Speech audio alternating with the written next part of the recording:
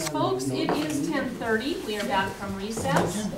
Mike Conkey, VES, update and approve emergency operations plan, EOC, revisions and decision. Good morning, commissioners, public. This first sheet I had handed out is the DES update. We have a emergency operations plan, which is a basic plan, and then we have some annexes to that plan. And it needs to be updated, and the commission needs to reauthorize it. The basic plan basically has an overview of the emergency response organizations and policies that we have in the county. And then we have functional annexes, and those deal with specific things like direction, control, coordination, alert, warning, public information, communications, multiple casualties, and shelter in place, and then hazard specific. We've identified there's 6 different hazards specific for us. The plan is an all hazard plan that we can use, and Montana DES likes to have local governments to review and update their plans, not reauthorize them every 4 years, minimum 4 years. And so that's what we're going to discuss today. And I have prepared a resolution for the Board of County Commissioners and for the City of Talmadge. On the minutes, I'm on the agenda for the City Council on the night of the 19th, okay. Tuesday after holiday.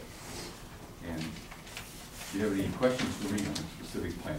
Did you see in there different places like, for instance, down there in the functional annexes, Emergency Operations Center, we revised that last year.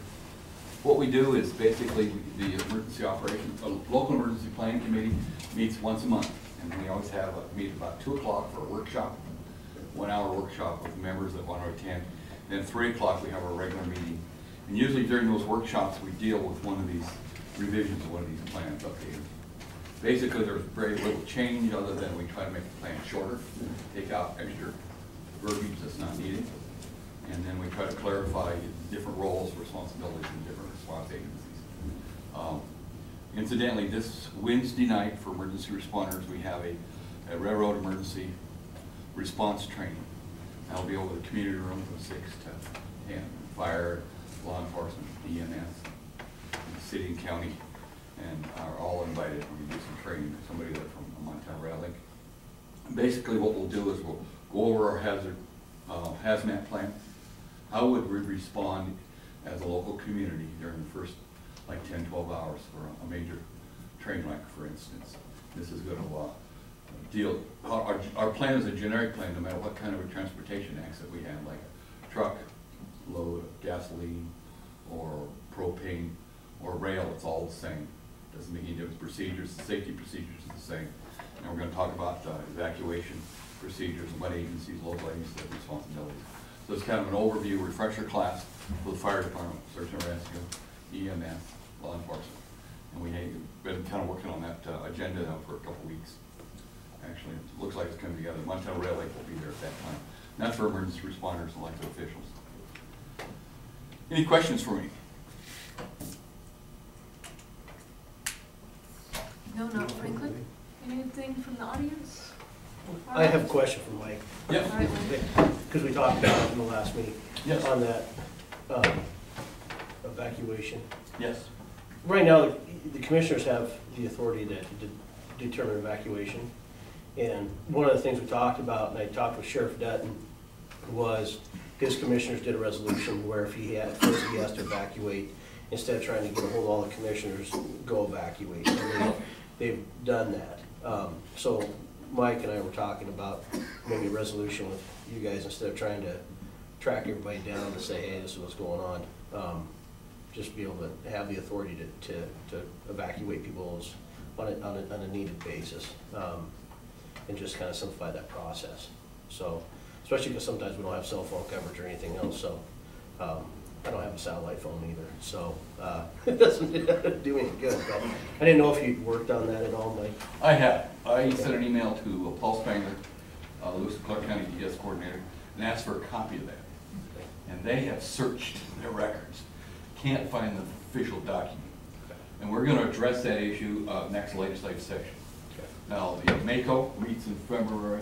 There's 2 days where Montana Disaster Emergency Services are going to talk about these issues. Right now, the state law says the The evacuation authority rests with the city of Townsend, with the mayor, and the county government that rests with the presiding officer, the chairman of the county commissioners. What we have done in the past for wildland fires is just like, say, if they have an apartment building at 3 o'clock on fire, fire department and the sheriff's office will evacuate everybody in that building and get them out to safety. And we'll do the same thing like when we have a hazmat incident or something.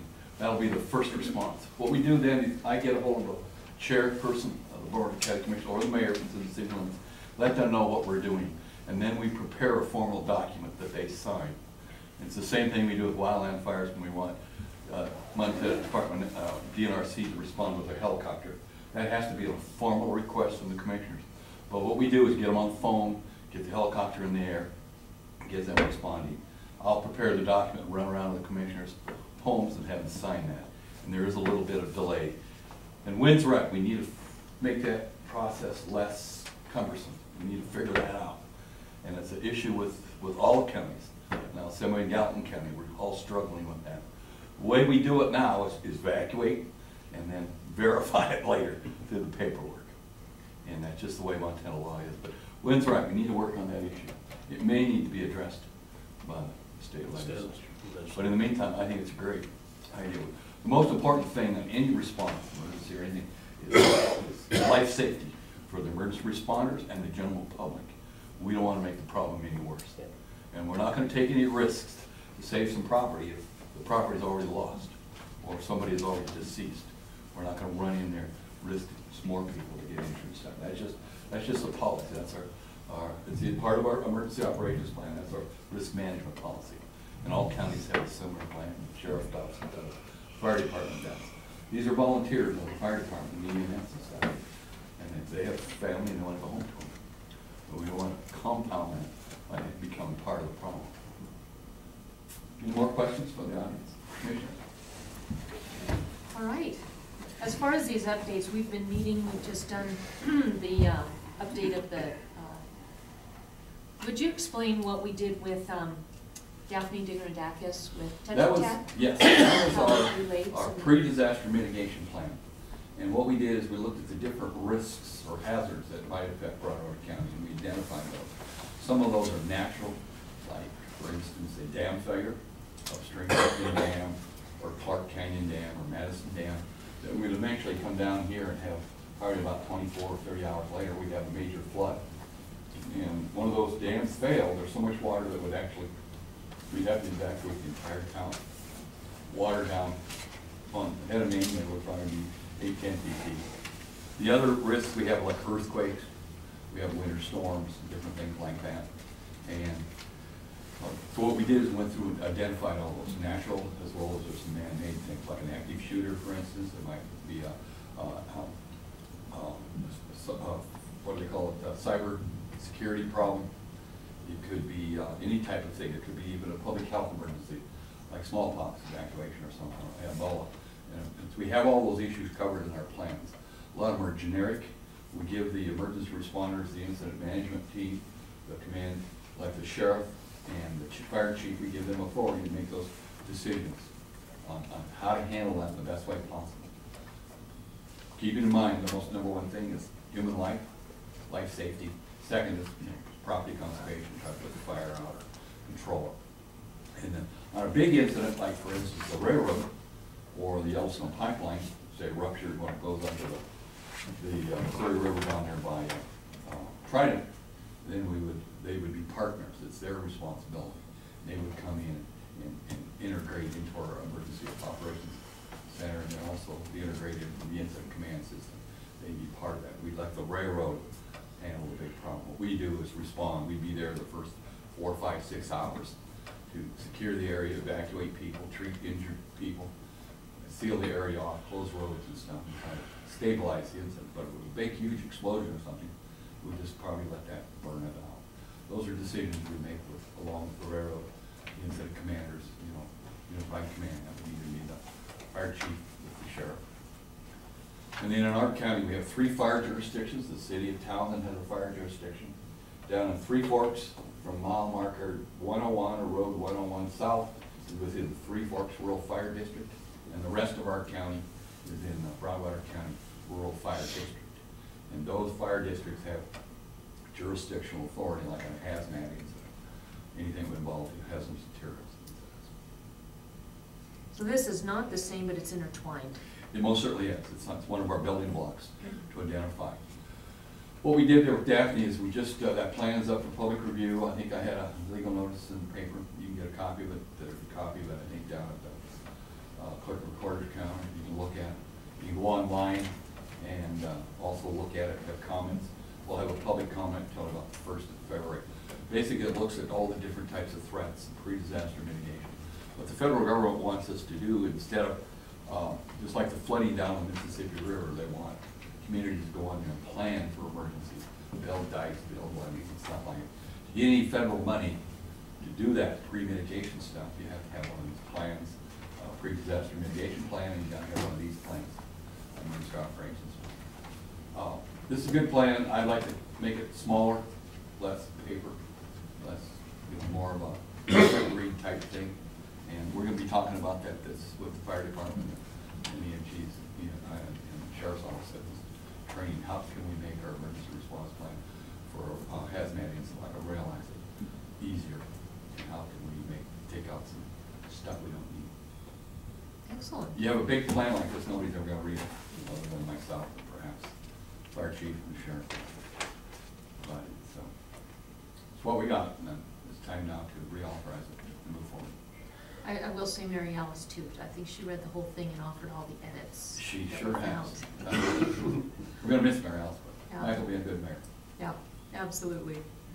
So if it's okay with you, Franklin, what I would like to do, since we need to advertise for 2 weeks to do a resolution, is do a pre-approval so that the city council knows that we are in favor of this, and then follow the process so that we have the law covered. Is that good with you? All right. So for the record, let's go ahead and just have a pre-approval vote, and then that way Mike has that to take to the city council. Okay, I'll make a motion that we pre-approval vote on this resolution as stated, I guess I'd say. I'm not gonna repeat all the things you just said. And we get it condensed down to. All right, I'll second. I'm sorry? Get it condensed down, so it's just a motion, not a whole page of stuff.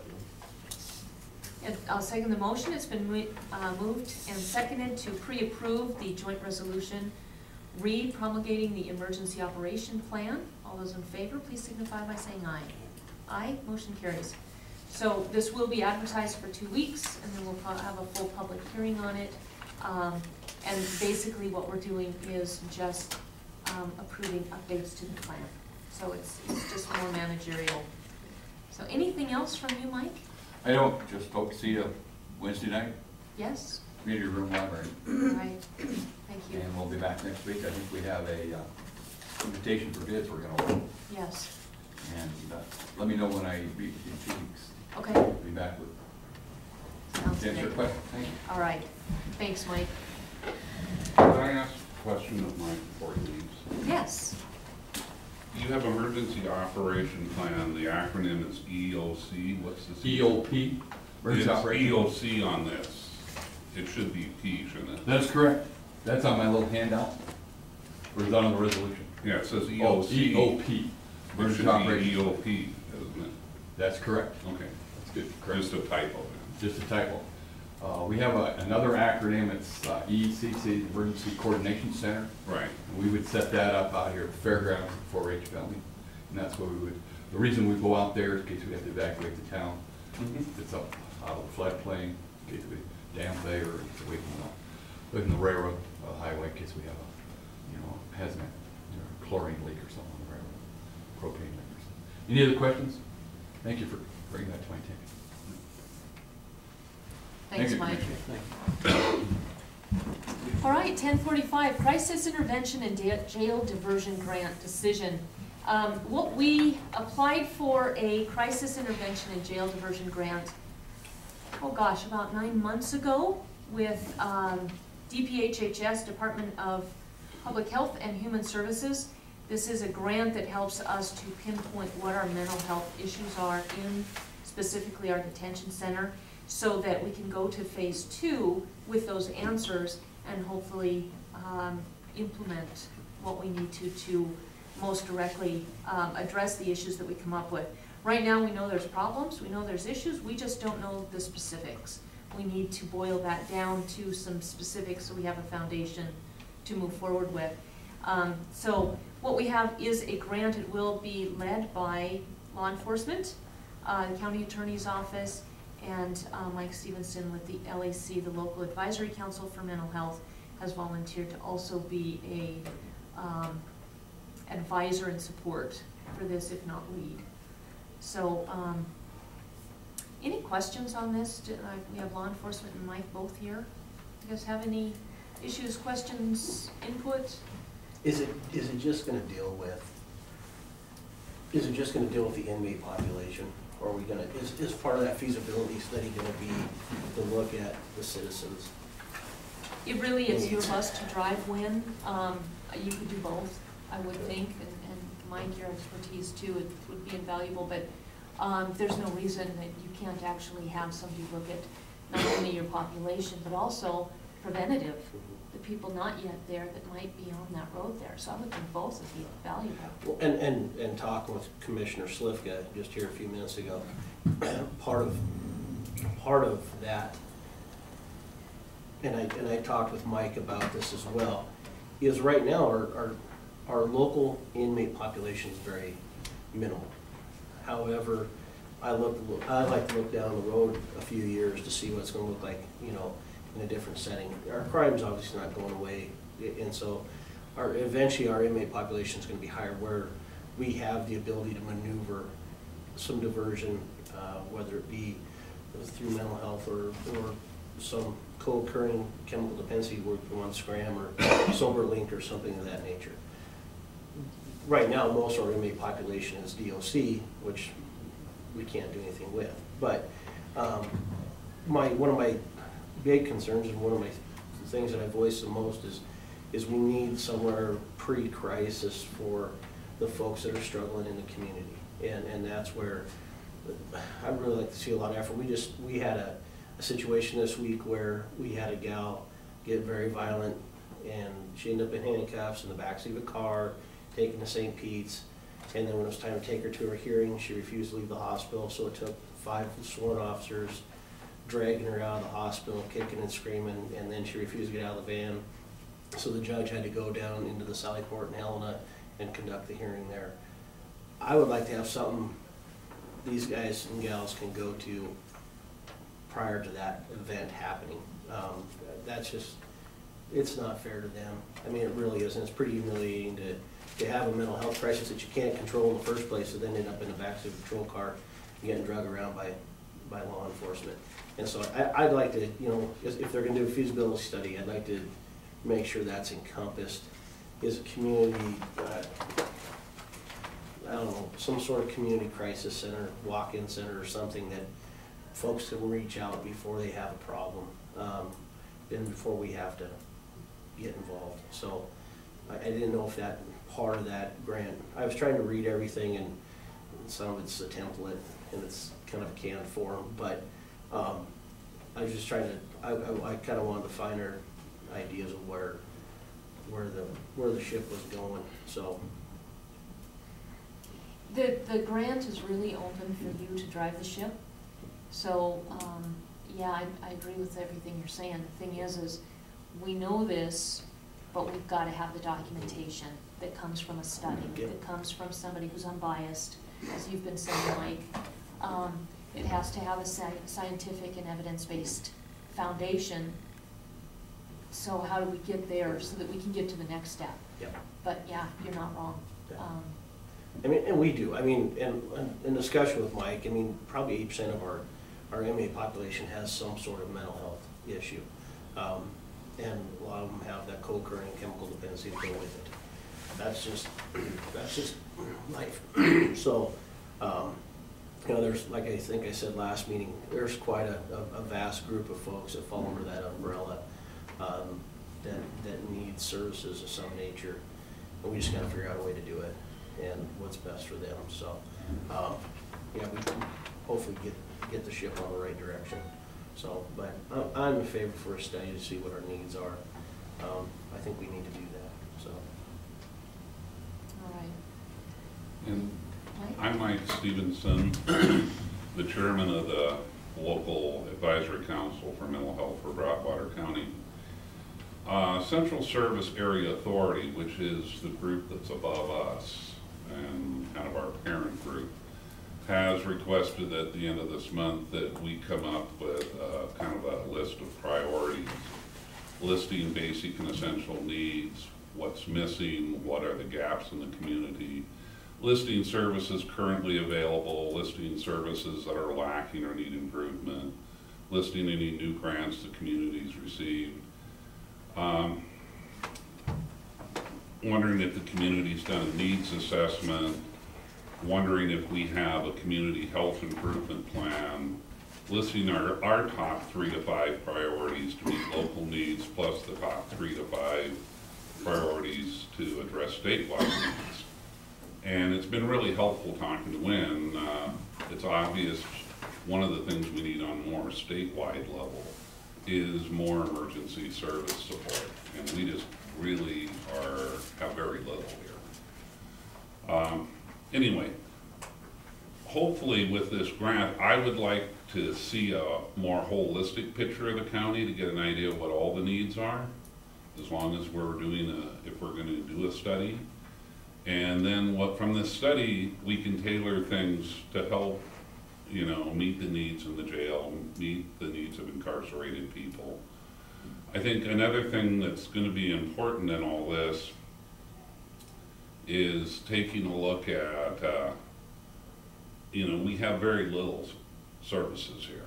And I really feel sorry for the sheriff. There's no way to do an assessment of someone. You have to take them to Helena, which probably is going to take 1 or 2 officers, remove them from their line of duty. It's really clumsy right now. I think they've done an excellent job in getting people help here. So I think there's a lot to look at. I did send to all of you that survey that came out that was done by the state, looking at how many mentally ill people we have in the county, what the different problems are. I got that from Kenny Bell with working for the state. And it is something I think we can pursue.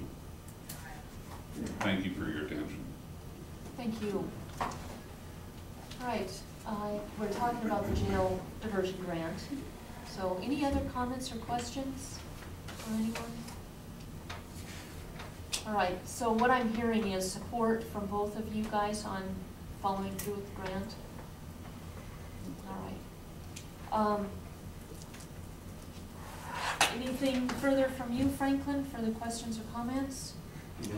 Lynn pretty much, between him and Mike, pretty much stated everything. All right. What say you? We go ahead and follow up on this, I forget how it's worded, jail. Crisis Intervention Jail Diversion Grant. So what we're doing is making a decision to adopt it, to give law enforcement and the county attorney's office the authority to move ahead in a manner that they determine works best for them. Right. So what we need is the motion to that effect, so we can go ahead and have that done for the public record. Well, that was actually the motion, and I guess amendment to it stating that the county attorney, the sheriff, the law enforcement head will take care of it. That basically, right, Wynn? Okay, so I will second that motion. The motion has been made to go ahead and approve the Crisis Intervention and Jail Diversion Grant with DPHHS for Broadwater County. All those in favor of the motion, please signify by saying aye. Aye, motion carries.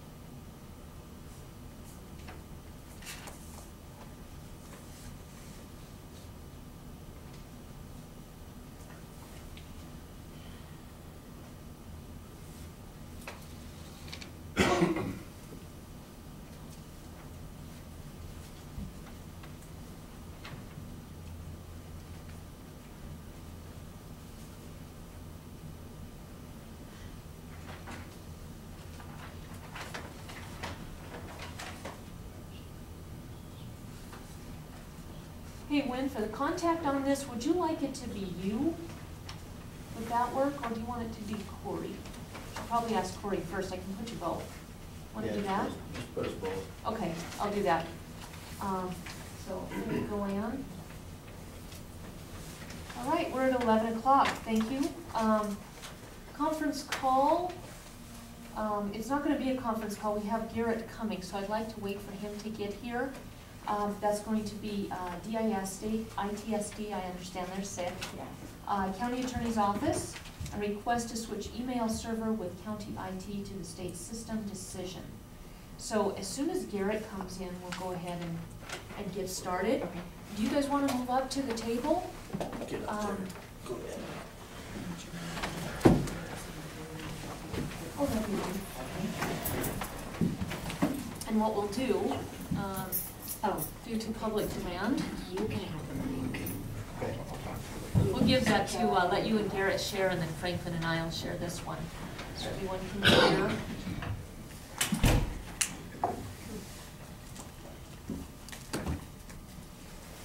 And I have your paperwork from last week. Do you have that same? All right.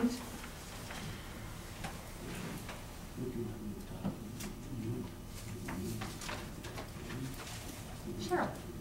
You mentioned that the public health service nurse is now permanent. At the last meeting, it was only, the last I remember, it was only A to Z temporary, so a temporary. When was the decision made to hire this person permanently? Hi, Garrett. She's not a permanent employee, but she will be there indefinitely until we have one. Garrett, come on up to the table. How about right next to Brooke, and that way you guys can share the microphone so everyone can hear. Okay. All right.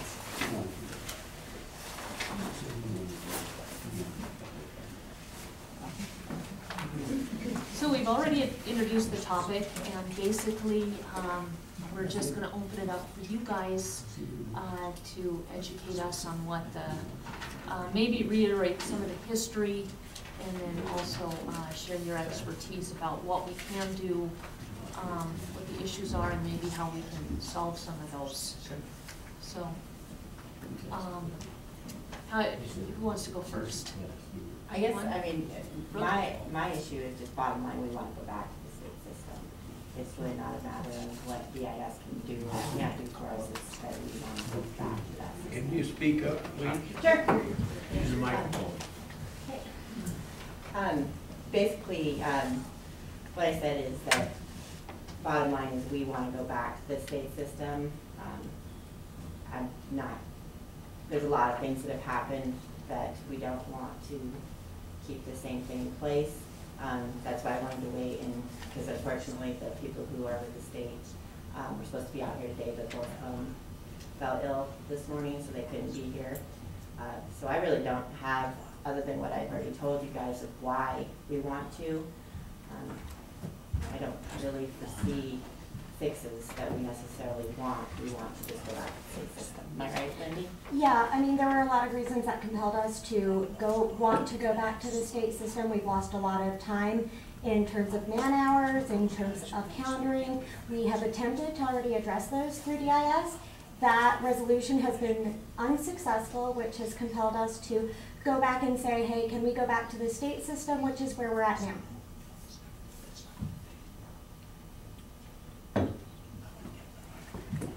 All right, Garrett, I think I'll give you the floor. All right. Well, I'm Garrett, I'm with DIS Technologies, I'm the IT Services Manager. We started working with the county in April of 2014. At that time, we were hired on to do the IT services for them. And a lot transpired between that date and when we actually did these implementations. The one thing I'd like to point out is that the reason that all of the email was migrated in the first place wasn't just cost. Now, the decision was made to move to the email with the previous county attorney and all the department heads at that time in April of 2014. There was emails going back and forth to why they wanted to move, but the majority of them is that with the state system, they were paying more money, but they were also only able to store a gigabyte worth of data, email, and that's on the more expensive package. The cheaper package was about 250 to 500 megabytes. which if anybody knows modern email, that's not much space at all. So the decision was made partially for that. The other thing, the reason the attorney's office wanted to move was the case management system that was in place at that time. We probably remember some of those conversations, but I wasn't a part of it. Oh, you weren't there, that's okay. I've been there Actually, for none of the office staff 16 was a years, part of but those conversations no. with the previous county Okay, attorney. so the previous county attorney, let me give you a little history on this. They had a case management system, which for people that may not know, what that is how the attorneys keep track of the caseload that they have, what's going on with it, notes, anything like that. We don't even have that. We don't It got deleted right It was after. actually American Prosecutor. It didn't get deleted. It got suspended because it was taking too much of our server space. It was not a good fit for our office to begin with. Okay, However, we no longer use it, and it's not the only means that we have to keep track of our files. Obviously, the vast majority of attorneys nationwide do not use a paperless system, which was Carla's ultimate goal. It's not that we don't want to eventually keep up with technology, it's that it doesn't suit our office needs. okay. So, And so, anyway, what part of that software is supposed to do is email out statuses or whatever else, calendaring events, whatever it may be, and the state of Montana would not integrate that in with their system. So that's how we got introduced into this whole thing to begin with. Let me also make one very, very pointed fact from a business standpoint. I make no money off of 365, which is what you guys are on email. So if you think I'm here trying to save any type of profit margin, it would actually be better for me to move you off of it in terms of a business, because it takes more time for us to bill it all out, put it on our credit cards, and then charge you guys than it does to wash my hands of it and just have it all go to the state. The reason I'm fighting for it is because everybody else in the county loves that system, because it stores so much more messages. Our help desk went down considerably just from April until when we implemented last year. And the reason it took so long to implement was because of pending litigation against the county. So I made the choice at that point that I didn't want to move messages where they could be called back into meeting them for evidence for a pending litigation. So that all being said, I mean, the cost isn't just with the email though, because in order to go back, you have to move back onto SummitNet. And as you remember, I was sitting right here in this seat not that long ago with the sheriff's office talking about the increase in cost that SummitNet was going to cost. That was the other reason that we moved off of it, was for the internet connection side of it. So there's a lot of things that come into play.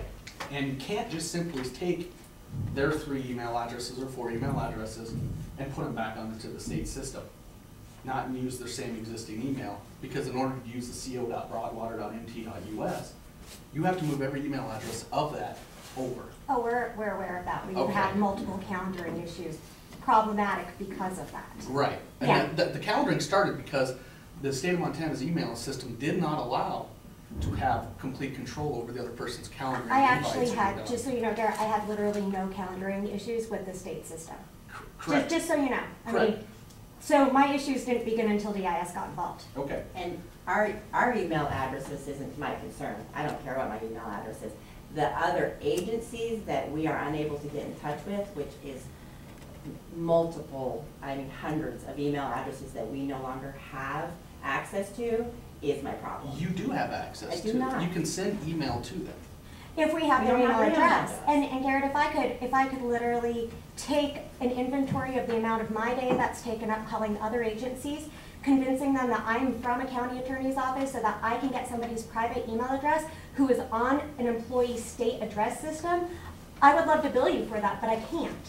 And it doesn't make my life any easier. DIS has not made our office any easier, and at the end of the day, we're not here to try to resolve things. We're just asking to go back to the state system. And while I appreciate your perspective, the state employees that have talked to us about it aren't here to defend that. Right. So it's really just you telling me about DIS. No, I'm not telling you. I'm telling you the history of why the choices were made. Yeah, and I will say, I mean, that I'm in my 16th year, and not one conversation was brought to me about us switching over, because I would have said something about it, because I don't know about, I mean, I can say for the sheriff's office and a few other people, I deal with multiple agencies, and here I can give you a list. And there's could be hundreds of people with probation and parole and so forth, DFS, on down the line, that I don't have access to anymore, because it really does affect my job. And then when I'm calling people, I mean, I have the cost down, it's $51.73 more a month, but we could build that out in about 2 days. Sure, trying to track and people down. again, that's just email. No. What I'm trying to say is that there's more than just the county Well, attorney's here's office their- that we chose for this. Yeah, I realize that, and I can't speak for other agencies in the county, but I can tell you that I've had a couple reach out to me to find out how this meeting was gonna go, or how the last one went, because they're not happy. And I'm not gonna speak for them, but you made the statement that everyone else is happy, and I don't think that's a true statement. This is the STSD benefits. I know, So I've seen okay, that, but I've seen so- that. But the other part of that, what ITSD is doing is providing firewall and all that. You're already getting all of that as well. I know, we're not concerned about what we're getting right now, we just wanna move back mostly because of access to other agencies that we need access to. That's end of the day, that's what we want for that reason. We're not, I mean, we could get into a huge argument about what you provided, haven't provided, what we're not happy with. It really doesn't matter to me. What matters to me is getting in touch with these people. And some of these people, on the other hand, too, when they've sent emails to us, and these are, I know everybody in the county have critical things. We have very critical things. When I'm dealing with a kid that just got removed from somebody or something like that, we're talking every hour matters, and they're emailing me, and if they're emailing me on the old one, it gets kicked back to them, and we're playing a Do you wanna know the technical reason No, why? I that is? don't, I really don't, I just want it fixed. Well, I can't fix it, it's on the state's hand, is what I'm saying. Exactly, that's why we wanna be back at the state. I think we do need to hear from both sides. Can you share the technical so that we have some? Basically, sort of the way an foundation? email system routes is you have a list of domain names that's on your server. So when you guys were on the state server, co.broadwater.mt.us resided on the state email server. Okay, so when we went and changed it over to a hosted third party to do these other features, internally on the state side, that didn't change. They did not change their routing records, and we had many service tickets in calling and requesting it. Many times it said, yeah, it's fixed, and then we hear that it's not. But ultimately what it comes down to is I have no control over what they do internally. And they're right, all these other agencies are still on the state email server. So those other agencies see the internal routing still being done, which then turns into an undeliverable to their users because it can't find it on the state server because it doesn't exist anymore. The state shut down the email addresses but not the routing. So this is a bigger problem, but one that I cannot fix. I've been in contact with the state to try to get it resolved, but they can't fix it. So now I'm being blamed for my system. Well, I'm not and saying that, the we choices. understand, I understand that part. I understand that that's an internal thing, but it wouldn't be an internal thing if I was on the state system. That's correct. They would not have routed wrong if we wouldn't have moved off of that. So But- all of the calendaring that we did, a whole host of emails, we didn't know we didn't even get until people started to say, hey, 2 weeks ago, I sent an email, never got a response, and we're saying, well, we never received that. And it just became a huge problem. And it's a problem, Still is. yeah, and it still is. So what can we do to work with the state to get them to fix this issue so that you guys aren't losing emails? Is- I've exhausted all my technical things that I've emailed Jeremy. I know Jeremy. Him and I've sat across the table many times and doing various things, but there's nothing that can be done. I have no control over the IT side on there. So right now, what's happening is there's two options that I see. One of them, we stay where it's at and we try to get them to force out the email so everything works the same. That's not gonna resolve their address book. I will say the other counties we represent, we do county attorneys, and that has never been a problem. I told Corey that when he called me. And you know, once we started to talk to other agencies, they have actually said, yeah, you know, it's a hassle to call every department. It's a hassle to try to track people down. We have one address book that they copied when they transferred over to DIS, but it doesn't keep a running updated with the address book for employees who come and go. That's So not if we nice. have a department that we work with a lot, like CPS or like adult probation and parole, and there's a high turnover rate in that department, we don't have access to those email addresses unless and until we call somebody's secretary who may or may not be in, who may or may not know us, who may or may not feel like they want to give us an email address for somebody who, if we were a state employee, we should have access to from their perspective. Which makes sense from their perspective because they are a state employee and have access to that address book. But in And, this and case, we all understand why it's happening, it's just, it doesn't take away from the amount of time that we have to go through trying to do that so that I can send an email. and I've never denied any of that, you know, the whole thing that came up was after we did the migration, again, you know as well as I do, we had that delay, and that caused, I think, more problems than if it would have been implemented when it was all decided by the department heads. Obviously, then the system would have been in place before anybody that's there now started, and that could have been status quo type of deal. All I'm here to do is represent the county and the commission and the staff members that I have talked about 365 and state. From my standpoint, as I said before, if you guys choose to move off of it, it has to be, unless they change their email addresses, it has to be a countywide decision. If they change their email address, then it doesn't. Now, I will caution them one thing on that. If you have a centralized uniform communications and they move to a different domain name, that is a completely separate county identity.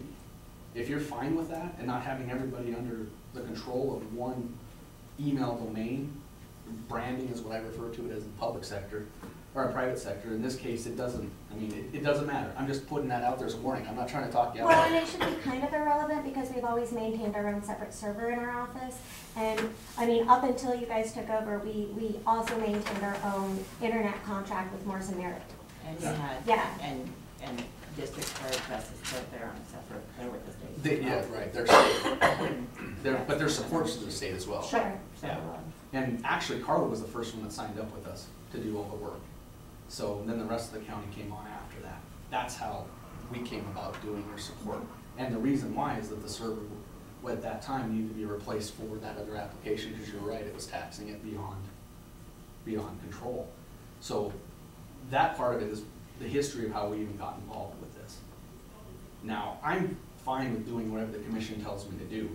But right now, I know I have service tickets held up because we're not getting calls from the attorney's office. So there's definitely bad blood between them and us or something. Because I have a service ticket trying to get Black Mountain, which is your guys' accounting software, and we can't even get a call back on that. So we have Josh call every month, try to check in and make sure there's nothing we need to do, and we're not getting calls back on that. I don't even know what Black Mountain is. It's Yeah. their accounting software. It's supposed to be on Corey's computer. Oh. Yeah, that would not be our decision. No. Brooke, from what I understand, last week, you said that they agreed to just let you go back to the state. It's as simple as flipping a switch, is that? According to Jeremy, it's easy. From the state's side, yes. But again, they're not here right now to say exactly how that happens, but my understanding is fairly easy. It has to be fairly easy. When we switched over to this one, it was easier than I would have liked, so. It is as easy as flipping a switch if the entire county goes. If it does not go, then it's not as easy as flipping a switch. I'm a technical guy, I'm not a sales guy. I'll tell you that. From a technical standpoint, it doesn't work that way. You're either all or nothing on flipping the email domain. Yeah, and I understand that's the email domain. Yeah. We'll figure that out. I've moved from the clerk of court's office to the county attorney's office, and they've had to switch things because I wasn't allowed access through their full court system. I mean, I know that it's not necessarily flipping a switch, but I don't think it's that difficult either. And we're happy to change our email addresses Yeah, and do whatever that's fine. we need to do to get this resolved. The state has been very willing to work with us to do that. A couple of questions on that. You had mentioned liability and IT services. Can you address that?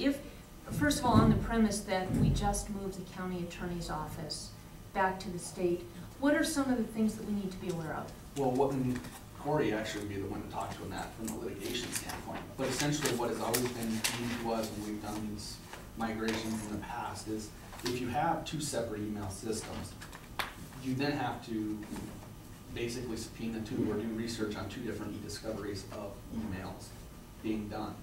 So the whole reason of kind of doing the centralized IT, doing centralized email and all that was to make it easier on the county to provide information.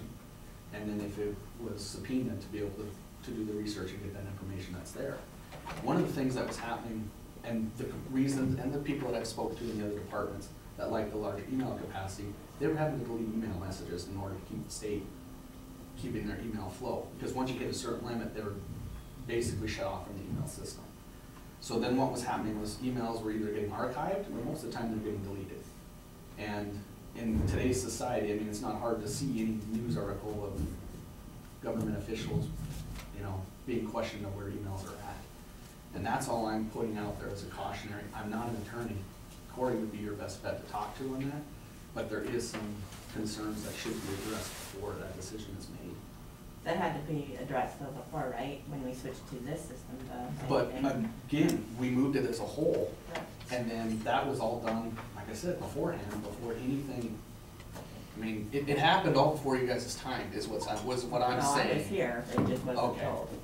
Well, that's all I'm saying, is that the department heads chose on that as a whole. I have, you know, and it's not, my responsibility is to meet with the commission and be the department head's liaison. I don't talk to every single employee at the courthouse unless there's a troubleshooting problem that I'm working on. So I don't know how it was decided amongst the department heads and the commission to move that way. One thing I know is I had the order to do it. Yeah, and we did have a lot of meetings with the department heads, and of course, it was their responsibility to talk to staff.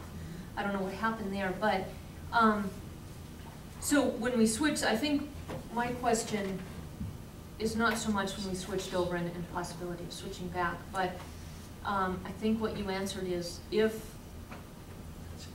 their email is on the state system, their county department, unlike Justice of the Peace and Clerk of Court, which are state departments, if this county department, just this one, has their email with the state, are there additional liability or IT support concerns we need to be aware of? I can't get the information that's requested as quickly if it's through the state. They do not communicate as smoothly as I would like, which is why we're running into the delivery of emails and all that. And there are tons of emails, and the ITSD has acknowledged that, and they're actually, which is the state, they're actually changing structure, trying to make things smoother.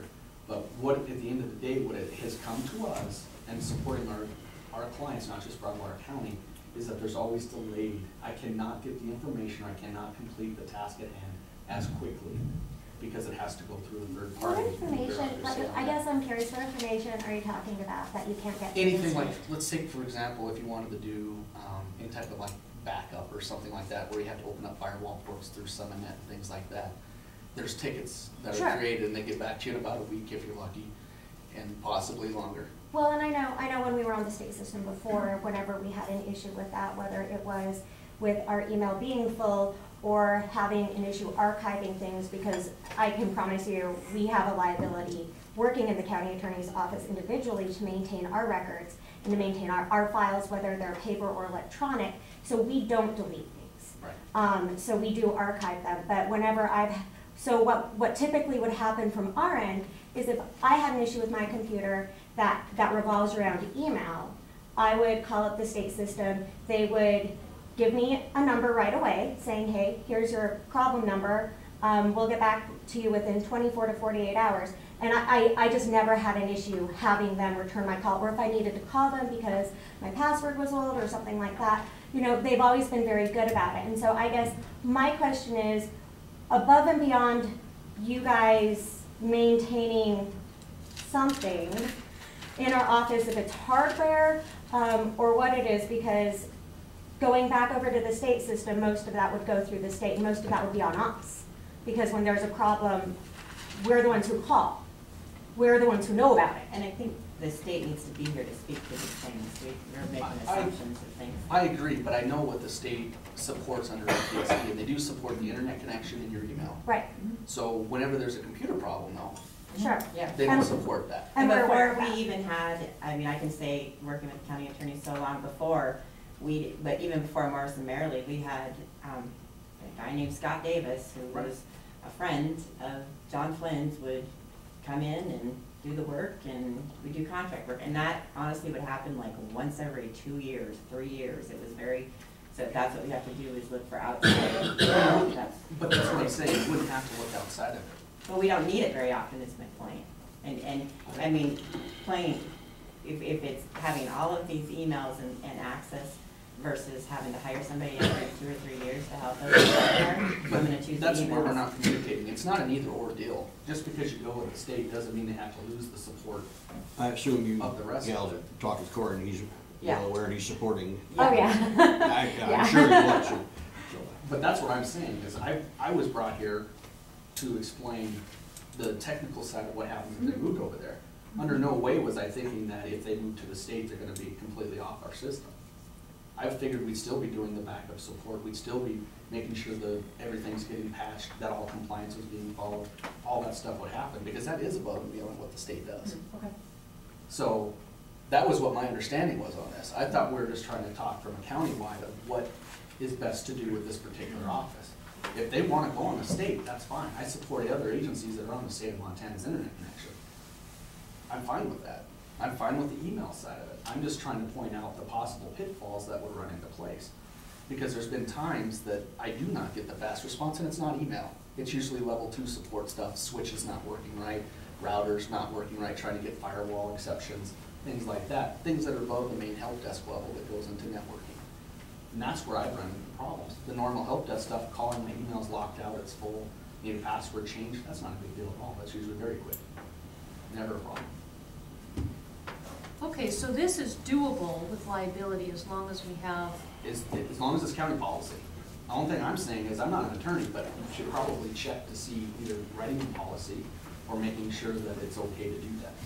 And I would check with liability carriers and that kind of stuff as well as a county attorney, but from what I've seen in the past, as long as it's written in policy, you can do whatever you really want to do. But to sit there and try to, what I'm trying to prevent and why I'm here is I don't want any regression back to where we were, a waste of taxpayer dollars to migrate an entire county back to where it was at, so we could have a state address book. no, and I think we have to only talk about this department because I have not heard any complaints from anybody. In fact, the only thing I've heard is people are very happy with this new system because of the lack of space. It is a liability for us to be deleting emails. Help with archiving was tough to get. Some of us did finally. But we also had a computer crash, 2012? That's not okay. We lost a bunch of budgeting for a whole year because we didn't have that backup. So, you know, for us, we have to look at the whole picture. But if we can look at just this one department, and I think we need to make sure that we have protections for any of these pitfalls. We need to jump into the swimming pool and we know there's water in it, not after we jump in, discover there isn't. So we need to make sure that we're methodical and we do this step by step. So this helps. That might be a possibility that we can do this. But Morrison Merrily keeps coming up. They're a good company. I have nothing against them, but they were extremely expensive, which was one of the other reasons that we looked at DIS. We also were one of the only counties in the state without cyber liability protection, without IT services. And we did have volunteers coming in, but you cannot have volunteers coming in to offer IT services for a county. We were lucky. We dodged a couple of balls there, but in today's day and age, you can't shoot from the hip with a wing and a prayer anymore, so we have to have IT services. To address those concerns, Laura, just so you know, the Montana State Legislature is imposing actual guidelines for county attorneys that will eventually have to get followed in regard to our electronic mail system and our internet system, just because private attorneys have a whole protocol they have to maintain for their files. The state is going to that as well. Last summer, they actually emailed me the book of regulations before it's been passed so that I could look at it. And it was about the time of the transition, actually, because we wanted to make sure that we fell within those guidelines. That's the main part of our liability, but again, because we've always maintained a separate server, we've always maintained our own separate backups in our office. And so we kind of have had a higher standard just because of that, and because of the amount of confidential information we have in our office, especially when Carla was looking at going over to a paperless office. That is a lot of confidential information electronically that we did not want anybody to be able to access outside of our office. And so we are actually in a really good position as far as that goes, as far as the liability goes, and as far as meeting those state standards. Our main concern, looking at those standards moving forward, when it does become legislation that all county attorney offices have to maintain those, is really just our server space. And that's not a discussion that we're having here, so. I've seen the legislation too, it's a lot of the same long lines of law enforcement. That's what we spent all the time and money doing for your sheriff's office, was making them be in compliance so they could run siege and inquiries and do things like that. So, but their backups and stuff, we're actually managing right now. The as part Now of you our are. services. Yeah. And we have been since Carla brought us on, and Carla did bring us on before the rest of the county did. We started providing support for Carla in March, and I think you guys came on in May, if I'm not mistaken. So there was a couple months there, and since that time, we've actually been doing all their support, their backups, their patching, all that's been being done through us. So, Okay. I mean, I am well aware of what's out there. I am also well aware of what the email system, either way, well, right now the states is in the trend, they're in the progress. They're actually talking about moving some of the state email departments over to 365, which is what you guys are on right now. So they're actually talking about that at the state level. I don't Okay. know what has happened since then, but I know that when we went to initially talk about this in 2014, a lot of what needed to be done in order to do the security side and things like that, make it integrate with that case management, was not being able to be possible at state, and that's why it's moved. But I know the state is changing their infrastructure, they always are. I mean, as hacks happen, as things happen, best practices change, they're out there doing it. So I'm not gonna talk bad about the state, because there's nothing to talk bad about. They have a wonderful system, and I'm not gonna argue that.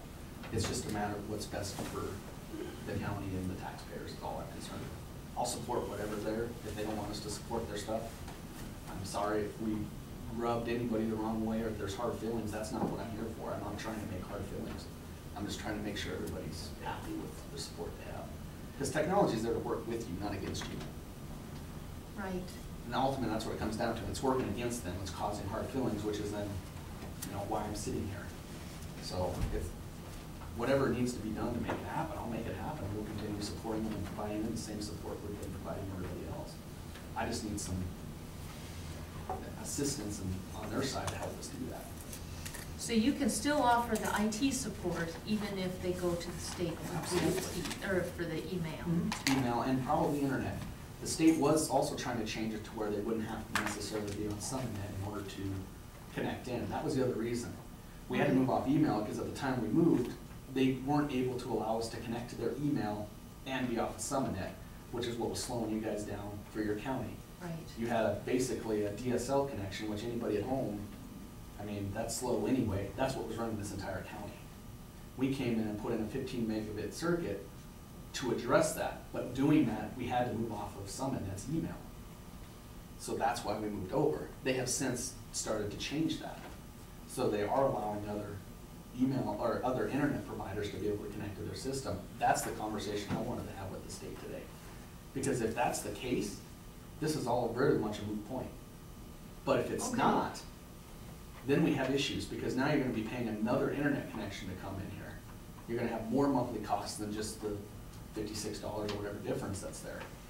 And that's the part that I'm trying to express. If I haven't done that today, I apologize. That's what I'm trying to basically warn. If that can all happen, they're fine with moving email addresses, you're fine with having them on 2 different email systems, I don't see a problem with any of it. Their server needs to be replaced regardless. It is dying. We've been trying to tell them that too. It's going, it's aged. Part of it was with the case management system. That has been suspended. We removed it when we did the migration to get them back their space, but they're still critical, on the space side. And what that means is if they do any archiving, where's that backing up to?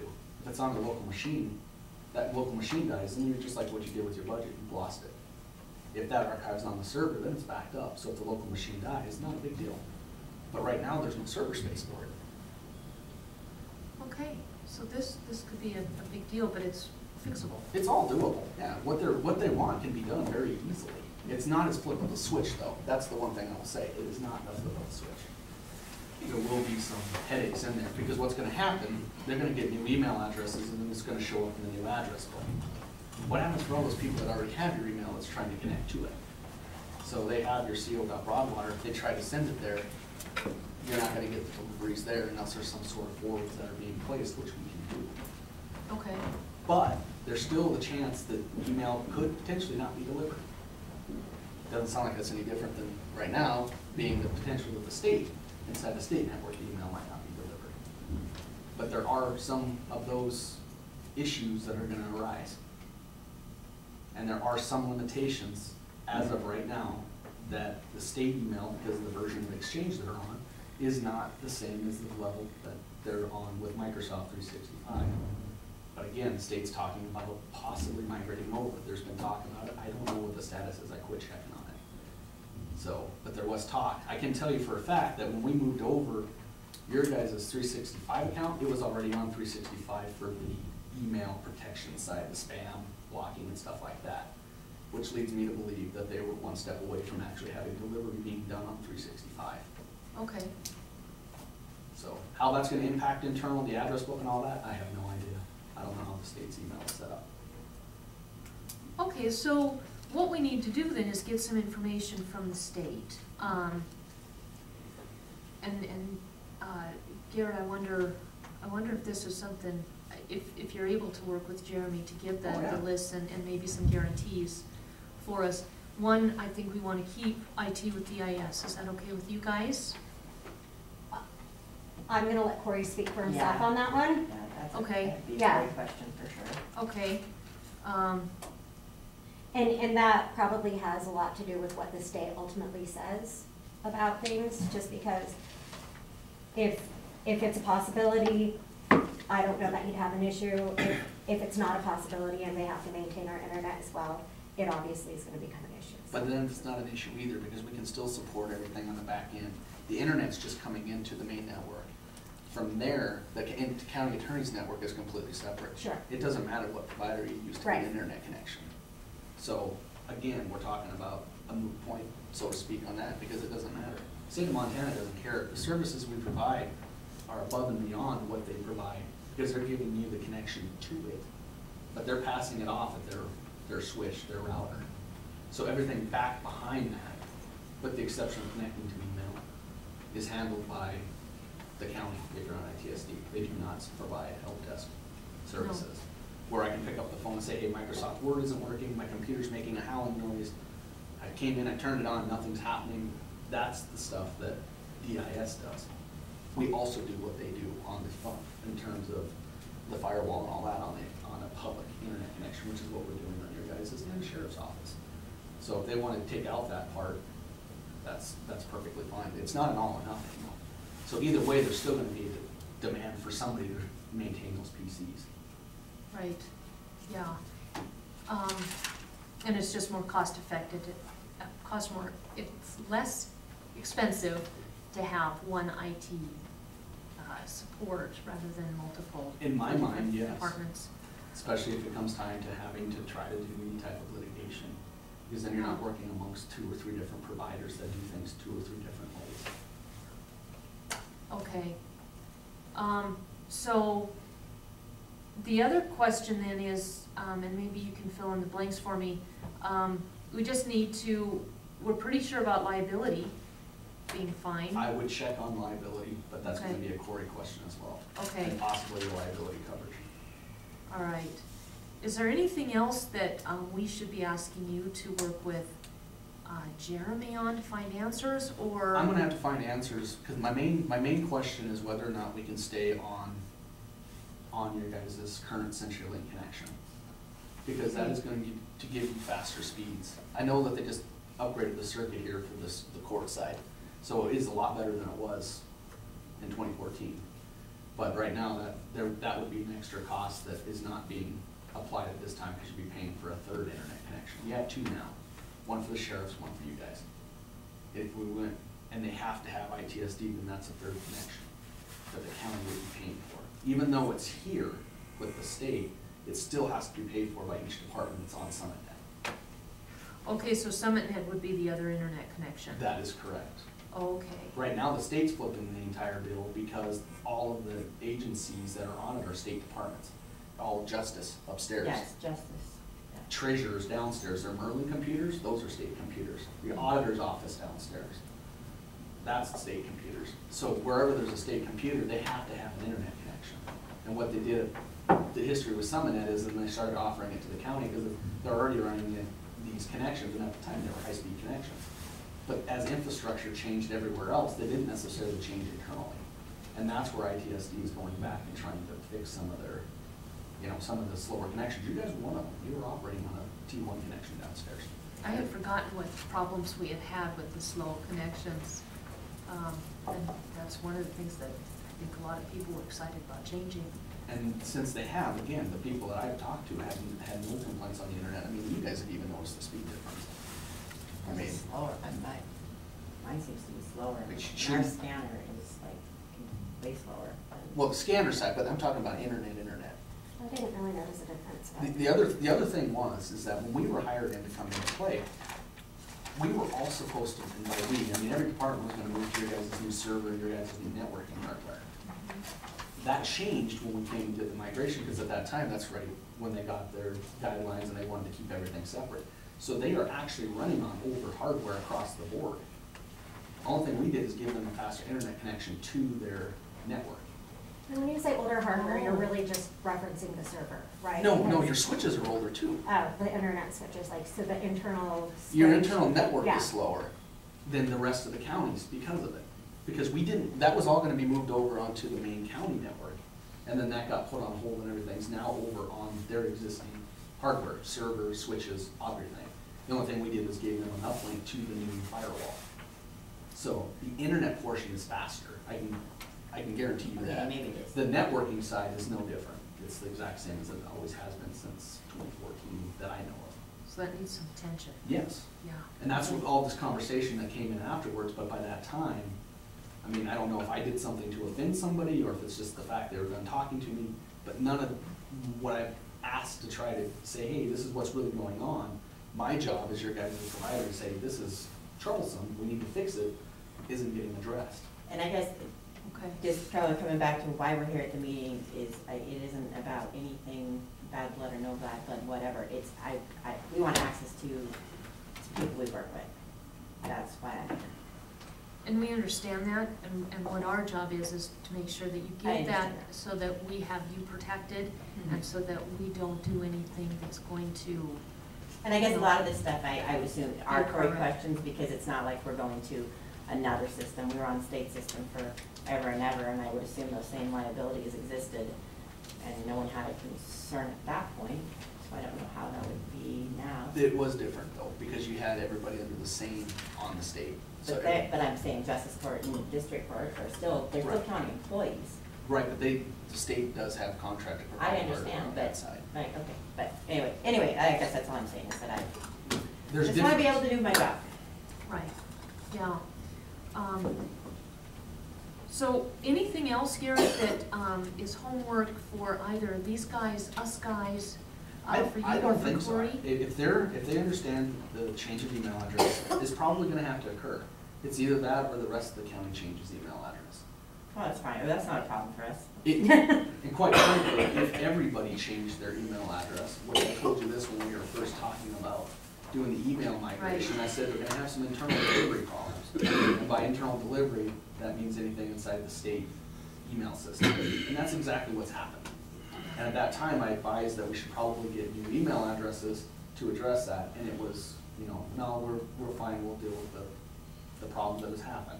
And these guys are more impacted by it, because like they said, they deal with a lot of other agencies that the rest of the county does not. So, that part's there, I can't, the only way to fix that is put on a new email. That's still not gonna give them address to their address book, unless they do move to the state email provider. Okay, so it looks like we can do that, we just have to get some more answers so that we make sure we do it right. Correct. Okay, all right, so, do we wanna meet again next week? Or should we wait until Cory's back?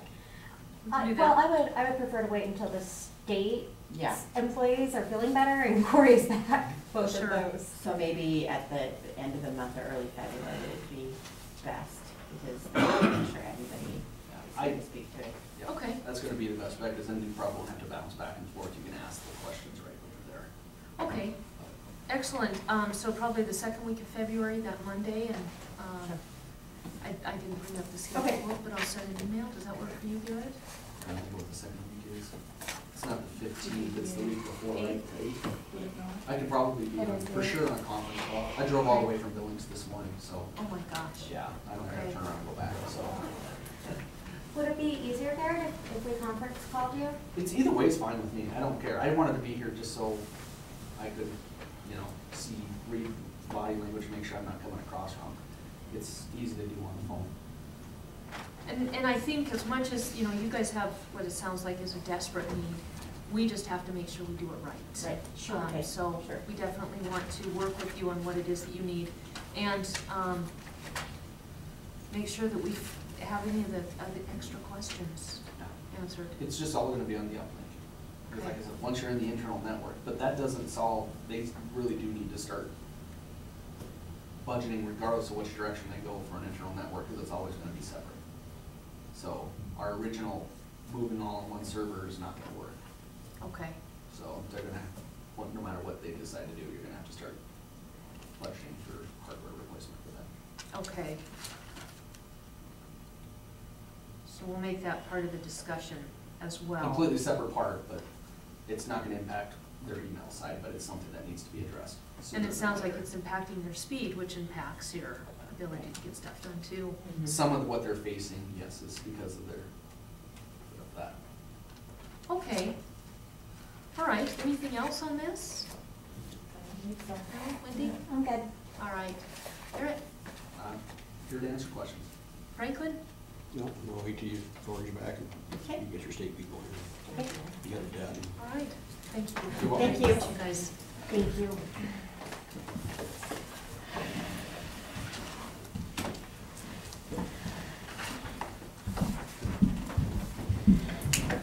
Is there any other technical question you guys have anything else while I'm there?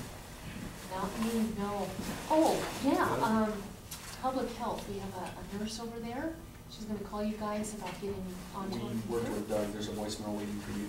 Oh, okay. She called and said that she wanted access to that. We don't just provide access, we have to have approval from somebody that we know is authorized to speak of that. Okay. So, and Lisa got that taken care of this morning. Oh, Doug fantastic. got Thanks, that Doug. for us. Okay, excellent. Thanks for that. You're welcome. Thank you. Thank you. Drive carefully home. Thank you. All right, thanks, Doug. Anything else, Franklin? No, what's the status on applications for replacement man? Debbie is Debbie's back downstairs. down Yep, today. you can go ahead and talk to her. I'll try to catch up to her. All right, any questions from the public? All right, with that, this meeting Can I ask a is. question? Yes. Are you gonna announce in the paper this temporary nurse? Yes, Bobby is gonna be And then running. what's the situation, what's happening, it might be good for the community to know that. Absolutely, yeah, we've been kind of waiting until we have that done. The office was really only closed 4 days. The week of the 28th was a planned closure from months ago, and that was to accommodate the vacation of the nurses who were there. So it was really just last week, 4 days, because it was part-time. So, yeah, Bobby's gonna run an ad, and hopefully we'll get everything up and rolling and going shortly. So, thank you. All right, any other questions, public comment? All right, this meeting's adjourned. Thank you very much.